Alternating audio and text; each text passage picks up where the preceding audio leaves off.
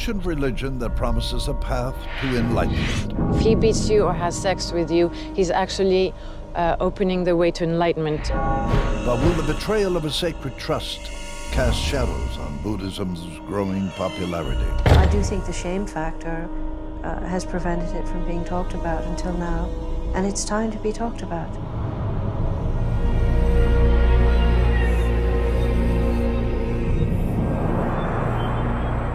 Buddhism began when a man named Siddhartha Gautama, later known as the Buddha, sat under a tree more than 2,000 years ago until he reached enlightenment. Among his teachings are moral precepts to guide others on their path. They call for purity of mind and self-restraint, call for followers to not harm others and never take sexual advantage of them. Advice followed rigorously by most devotees. As Buddhism reached into the West, new followers sought the old knowledge of Tibetan teachers, or lamas, to guide them on the path to spiritual awakening. For many of us, Tibetan lamas were quite simply the most impressive people we'd met. Who do not have such a great fortune. Speak or act with a pure mind, and happiness will follow. Sogyal Rinpoche is one of the most famous Buddhist lamas. He had a starring role in Bernardo Bertolucci's film Little Buddha and has a best-selling book to his name, The Tibetan Book of Living and Dying. His title, Rinpoche, literally means precious one. He's a very good speaker, a good charisma, a good vocabulary, English vocabulary, sense of humor, and it was always nice to see him acting. Guy, a former Air France pilot, gave all his spare time and considerable money to support the teachings of Sogyal Rinpoche. Eventually, his daughter Mimi followed him into Sogyal's world. If you're very close to him, you're considered to be have a very good karma, and there is a competition to prove that somehow, that you have this closeness. It didn't take long before Sogyal noticed Mimi and invited her into his inner circle of followers as a personal assistant, into a circle of young women who catered to all the master's needs. We are allowed into that circle when we've shown that we're ready to do absolutely everything. At this Buddhist center in France, Mimi worked around the clock until one day the relationship changed. We were going out to a restaurant to celebrate a birthday, so I would coordinate all of that. So there was this moment where I was alone in his room with him. And then he said, undress. And having been only for 2 months working as an attendant for him, I just considered it to be another test of devotion. A test of devotion to a lama with a reputation for a style of teaching known as crazy wisdom. In Tibetan Buddhism, a master who possesses this wisdom can use wild and unconventional methods to open students up, methods that can lead to confusion and abuse. Some masters who have this crazy wisdom use beating as a way to open your chakras and open you to your enlightenment. So you can be thrown stones at, and whatever he hits you it's a blessing. If he beats you or has sex with you, he's actually opening the way to enlightenment. After that, he very specifically asked me to swear never to speak of it to anyone, and to be clear that it is a very beneficial moment for me to have this connection to my master, and that anything that I might do against it, or if I talk about it, would sever this connection. That connection is sacred. In some traditions, students take a vow known as samaya. They promise to follow the master wholeheartedly and never speak of anything that happens between them. It is subverted as a threat that if you break your samaya, you will end up in the Vajra hell for countless aeons, and you will burn in the fiery furnace. And there are other things like that as well, like, you know, it's bad for your karma. To see the Master not as a human being, but as the Buddha himself, is the source of the highest blessing. A group of people placed him on the throne, if you want, and gave people what they wanted. The first way was to give money, then the other possibility was to give all your time. And the third possibility, if you were young and beautiful, was to accept being in the inner circle of the so-called master. He was absolutely flagrantly promiscuous. Sogyal Rinpoche came to the West as a refugee after the Chinese invasion of his country, a Tibetan exile in search of a new life. His rise to fame coincided with a time when young Westerners, alienated from their own culture, turned to the religions of the East for answers. Buddhism seemed to be a beacon of light for many of us. It seemed to be unsullied by the sort of problems we associated with our ancestral religions. And all of that caused us to project an enormously beautiful light on Tibetan lamas. It was the purity of Buddhism's vision that New Yorker Victoria Barlow sought as a young woman in the 1970s, only to find herself deeply betrayed by the very teacher who could help her. In 1976, she began a sexual relationship with Sogyal that lasted for months. It was inconceivable to imagine that this teacher that is supposed to teach me how to be enlightened would just be out for a quick lay. Teachers were supposed to bring her peace of mind. Victoria spent a decade in India and the United States exploring the world of Buddhism to find a way to heal the wounds left from a childhood scarred by sexual abuse. I think that people who are sexually abused or have been victimized are inclined to need spiritual guidance more than other people. So there's a double whammy. There's a person who's been abused, been victimized, reaches out for spiritual guidance and doesn't know how to trust, or the correct person to trust, and then gets re-victimized. Re-victimized by a young Sogyal, known as the reincarnation of a Tibetan Lama whom she'd gone to for advice in New York City. As I sat there, he sat next to me and he started caressing my cheek and, saying, "You're so special," and I didn't know what to think. It was all so incredibly fast and unexpected, and not what I expected of a Tibetan Lama. I just thought, whatever he does, it's a blessing. Just sit there and accept it. If any other man had done that to me, I would have just pushed him away. One should not blanketly assume that every Tibetan Lama is out to have as much sex with young women as possible. That's not true. But it's nonetheless a situation in which there are lots of unclarities and lots of room for what we would call abusive behavior. Unclarities like whether teachers were monks who had taken vows of celibacy or tantric lamas, laymen who could use sex so that students learn to control their energies and experience desire to overcome it. These relations should be framed within the strictures of Vajrayana Buddhism, but of course human beings being human beings, personal interests are very likely to have a role as well. You have a great cultural gap between the understanding of the teacher and the background and the expectations of the student. It was a system wide open to exploitation. In the 70s, Sogyal traveled across the United States and met the leading Buddhist Lama in the West, Chogyam Trungpa. There were all these women lined up outside his door. The way he described it was that he felt like a rock star and that this is how Trungpa lived. And he said exactly that he wanted what Trungpa had created, that he wanted to create something just like that.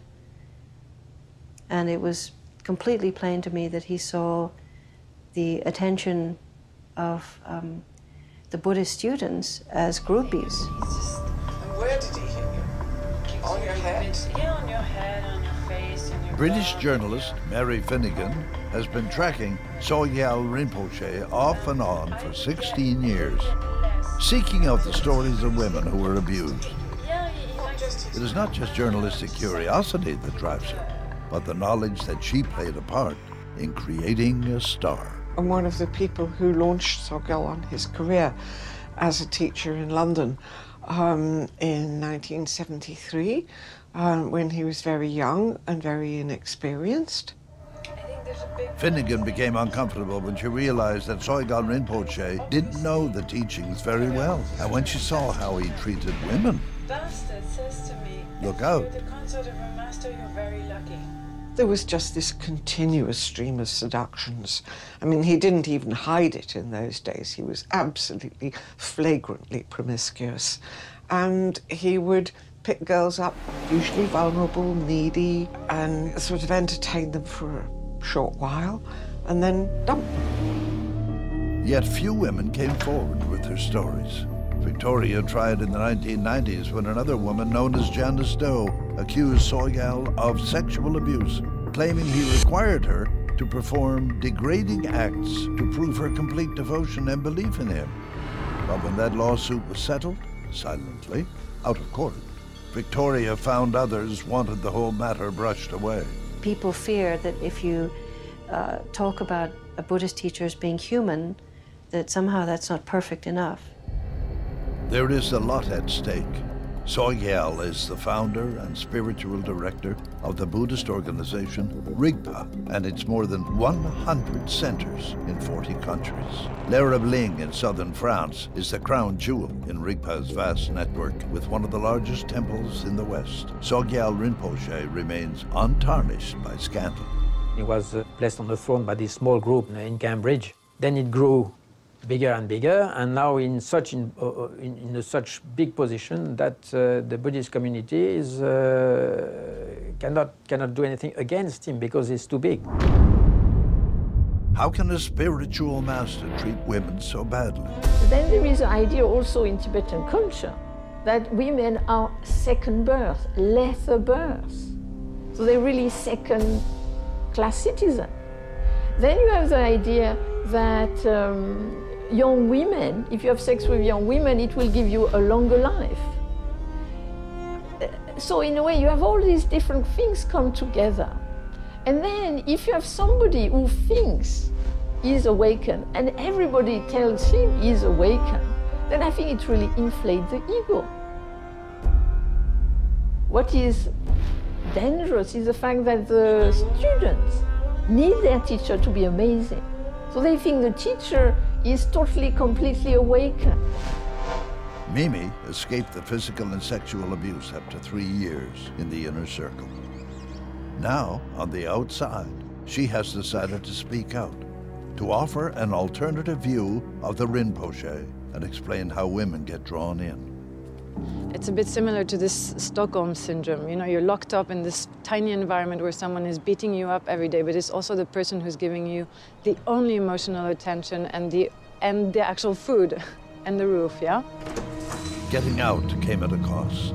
Mimi slowly built stronger connections to the outside world until she felt able to walk away. But once out, she felt threatened and for years blocked details of what had happened.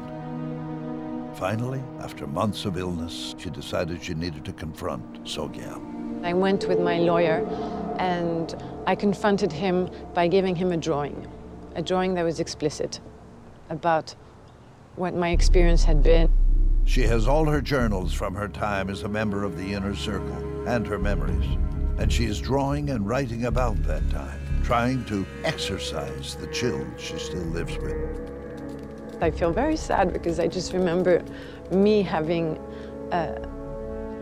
lost myself and being in a group of particularly other girls, other young girls who lost themselves even more because I don't see them coming back to themselves today.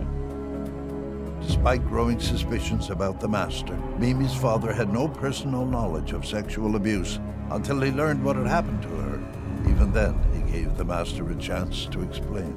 I'm an airline pilot, and I want things to be extremely rigorous. I went to Sogyal and asked him directly what happened and what he did and why was he doing that and so on. He did not deny what I was asking. I asked him a few details about condoms and so on, but it was confirmed.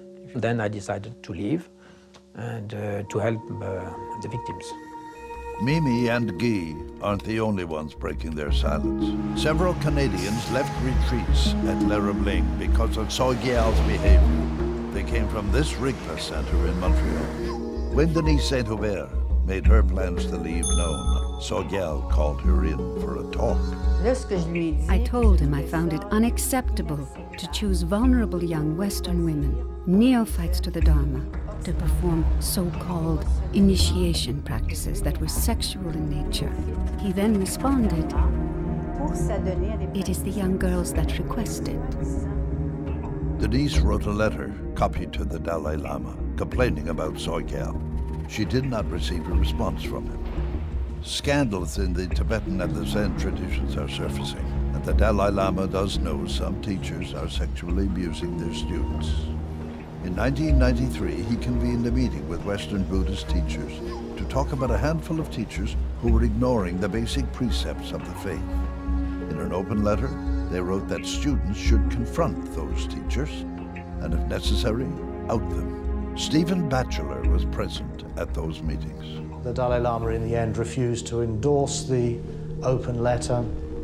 So, in a way, I think it didn't serve a great deal.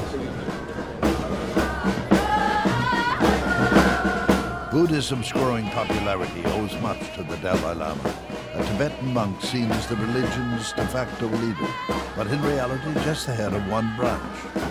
Even though he has little authority, some believe he should speak up. So far, he hasn't. Here on a visit to Toronto, heavy security protects him against the very real threats to his safety. But it is that security of secrecy that protects the cause of Tibetans in exile and the religion from being destroyed by scandal. It is that secrecy that has so far protected Sogyal Rinpoche. The Tibetans close ranks around him. I mean, he's got the Dalai Lama stardust sprinkled all over him because the Dalai Lama conducted the opening ceremony of the Lerabling temple in France. And, you know, they all endorse him, they all validate him. Sogyal Rinpoche and officials at Rigpa declined our request for an interview. Instead, Rigpa issued a statement that reads in part, "Any allegations of inappropriate behavior are taken very seriously by us. We have full confidence in the sincerity and authenticity of Sogyal Rinpoche as a Buddhist teacher." But then you continue to say, may all others also. Sogyal Rinpoche not only abused the women under his control, he abused Buddhism itself, a religion with much to offer the West. His victims came seeking a compassionate way out of suffering. Instead, he gave them greater suffering. You have this guilt that you feel, so you fight yourself to not hear those voices of, this is crazy, this is unheard of. Being betrayed by a spiritual teacher is the theft of a belief system, you know, how one exists as a human being. It hurt me to the core. Victoria Barlow no longer believes that speaking out will send her to hell, but not telling the truth about Sogyal Rinpoche's abuse of women might. She believes it is the only way to save Buddhism in the West. I do think the shame factor has prevented it from being talked about until now, and it's time to be talked about. And it's okay if it's talked about. I don't think that is going to destroy what is important and significant about Buddhism. I think, in fact, it'll make it much better. Teachers like Stephen Batchelor see a need for Buddhism to return to its roots, to avoid the charisma of gurus and all the potential for abuse. The Buddha never uses the word guru. So I think the Buddha, were he alive today, would be rather puzzled, to put it mildly, at how authority has shifted from simple allegiance to the Dhamma, or the teaching, to a complete identification with a human teacher.